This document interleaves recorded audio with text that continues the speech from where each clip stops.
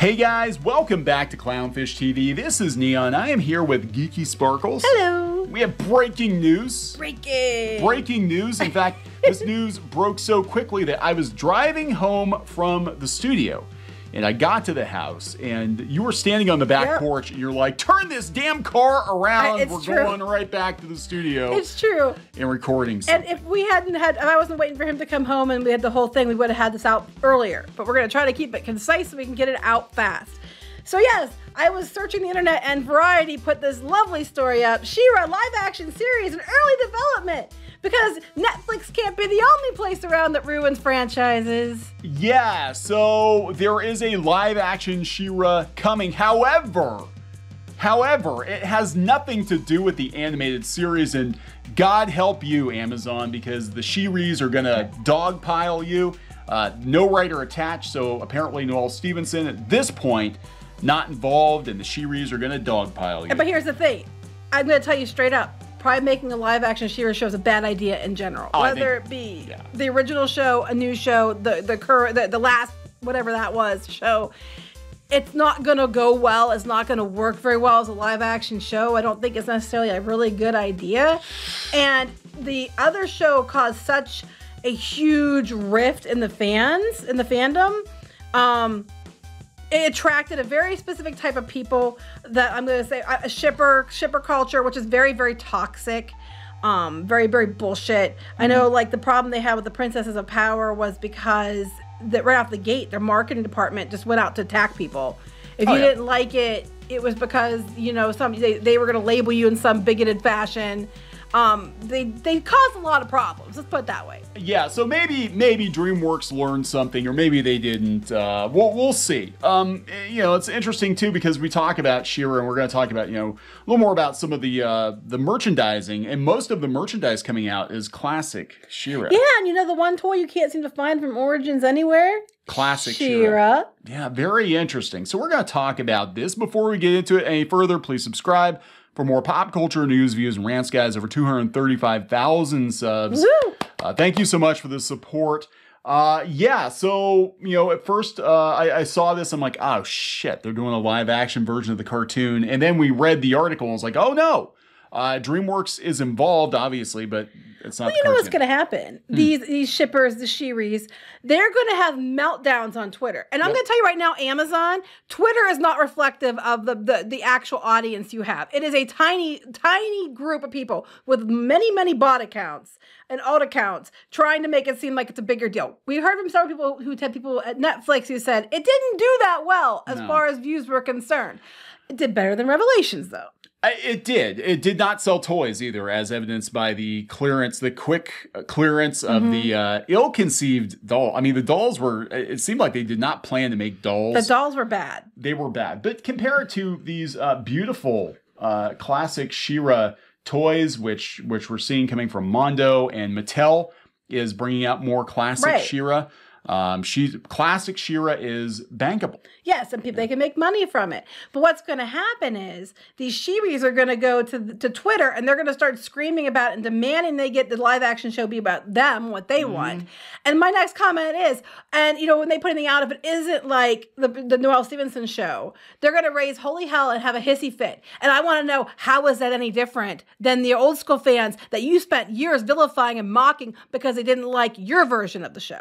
Yeah, you know, it's funny because we knew that this was going to boomerang back around. We just didn't know how quickly. And you know, but the thing is, this might actually wind up being worse. This might be like, you know, we're joking before, what if they do the Avatar treatment where Adora is a high school girl with high school problems and one day she finds a magic skateboard. That's right. It turns her into She-Ra, and then she starts a rock band. Yeah, it could be much, much worse. That was the actually, way around. That was actually talked about. They were, yes, you think he's kidding. He's serious. It wasn't quite that bad, but they were talking at one point about bringing She-Ra back as like a gem knockoff. Yes, and it was like rock band. They were going to have a rock band. Yeah. It's true. It could be worse. It could always get worse. So coming from Variety, a She-Ra live action series is in early development. Amazon Variety has learned. As the project is in the very early stages, no writer is currently attached. So currently, Noelle Stevenson is not attached. DreamWorks Animation will serve as an executive producer after recently producing the Netflix series She-Ra and the Princesses of Power. However, However, the live-action version will be a new standalone story and will not be connected to the animated series. Ooh. No movie. So here's the thing. No, at least we release this. Shit's gonna hit the fan on Twitter, and it's gonna be glorious. Yeah, take it up with them. No, DreamWorks is involved because they have the rights to it. That's what I was gonna say. They have the rights. They have the TV rights, so they absolutely will be involved. But it sounds to me like they're like, maybe we need to go back to basics. Or, again, they could make it worse. They could make it worse. They could totally make it worse. I mean, I didn't really care for the new She-Ra show.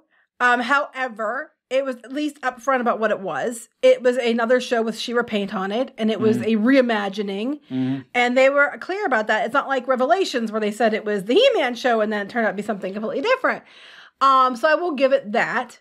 I think there's something going on back channel with Mattel and these properties. As I understand, I know Mattel has been hurrying, trying to get as much He-Man stuff out as they can because I guess there's a threat of them. I don't know the specifics. I would have to look into it more, but there was a threat of them losing the window of opportunity to make their own He-Man stuff.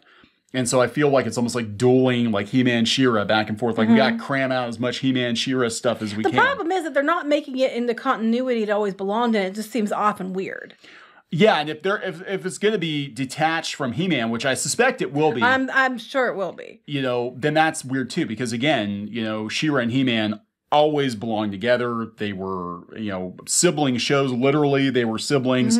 They belong in the same universe, and the fact that they're split up like this is freaking weird. It is. Weird. It is very weird.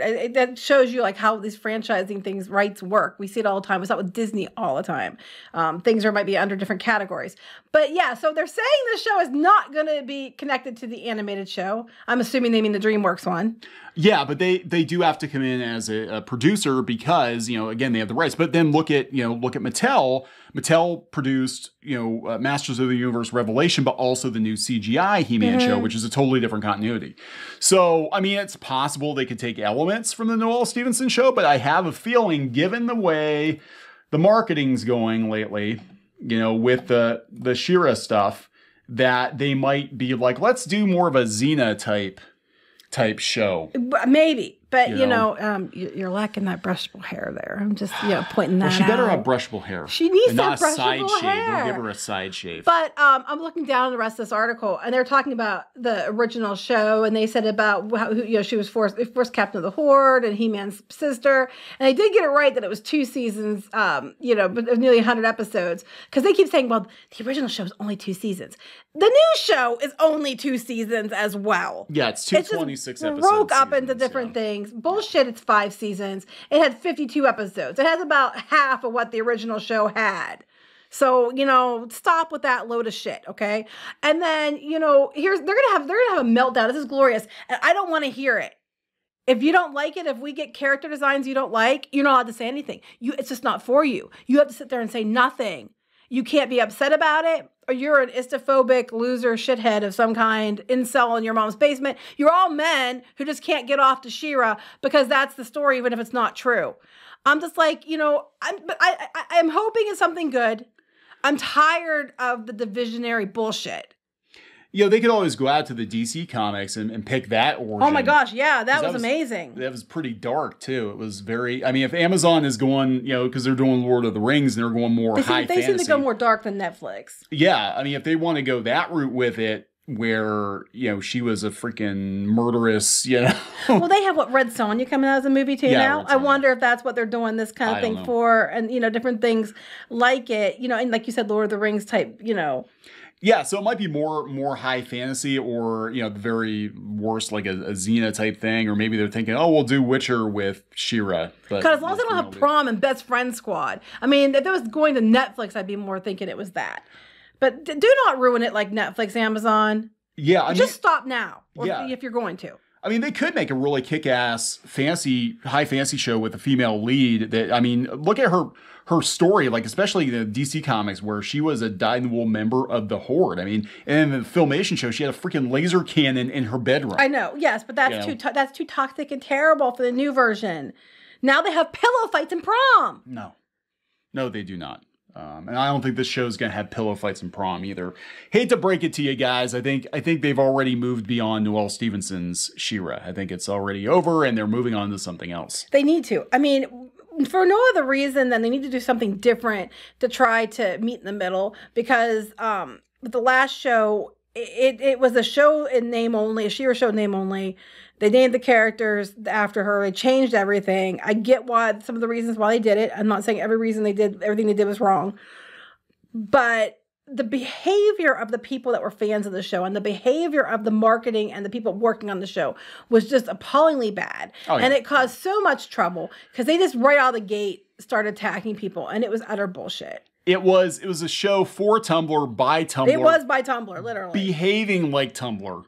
Toward old school and fans. Look, no, it didn't add, other than appealing to that one audience and all their alt accounts, and they didn't make much money on it, and they didn't get the views they thought they were going to get. All the merch coming out is all classic inspired merch. Well, I think when they had the new show out, all it did was increase the views on the original show, through the roof.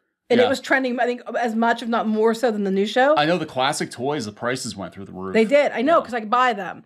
But yes, you're right. The toys they're going to with these things are classic. Classic He-Man, classic She-Ra seems to be the way they're going. I mean, with the Revelation stuff thrown in, too. But it still looks better than She-Ra. Well, they have a She-Ra coming out in the Masterverse line. I guarantee it's going to be classic She-Ra. It's not going to be DreamWorks. Oh, no, the logo was classic. Yeah. It was the classic She-Ra logo. It's going to be an updated version of classic She-Ra. Because classic She-Ra sells. Yeah. And it has more fans than the new show. I'm sorry if you don't like to hear that. Fans of She-Ra have been fans of She-Ra for decades. Could you imagine proper Hordak in live action if he looked something like this? Oh, my God. Okay, that's one I don't think would translate well to live action either. Hordak? No, I think he would. Do you? With his codpiece? Not with his codpiece. But if they could do Hordak. They could totally do Hordak. Really? Because if it was Hordak as like in the 2002 He-Man. That's what I'm talking about. Okay. Yeah, because all I'm thinking of is the original Hordak, which I will be the first one to admit I love him dearly, but he was a little bit over the top. He was, but I'm talking, if they would do, yeah, that kind of Hordak, badass Hordak with some cool armor, and not emo Hordak. I was gonna say not emo Hordak, no. With his freaking Nazi haircut. I'm like, what the fuck was that? And he had daddy issues. If they could have gotten away with making him orange, I'm sure they would have. Yeah, like he had freaking daddy issues. That was his problem. I'm like, no, you give us a badass, like that, yes, world-conquering, ruthless son of a bitch. Like he was. I mean, he was a little bit over the top. In the cartoon, in the comics, he was always the comics were good. In 2002, he was like the most terrifying villain. He was awesome. I mean, he made Skeletor. Literally made Skeletor. Skeletor made a deal with the devil, and he was the effing devil. I mean, not like, oh, I have daddy issues. Now I'm going to be best friends with Entrapta, and we're going to have our own prom. No, that didn't actually happen, but in my headcanon, it did. So it's true now. And if you don't like it, you are just an istophobic asshole. But it's live action. It's current year. What could possibly go wrong? Everything. I know. Everything. It's not Netflix. Wrong. Yeah, it's not Netflix. So there's that one bit of hope. Amazon, not much better, but I have more hope for Amazon than I do for Netflix. If you're gonna go and ruin it, Amazon, and you're gonna let DreamWorks ruin it again, don't do it. Just stop now. If put a fork in it, stop.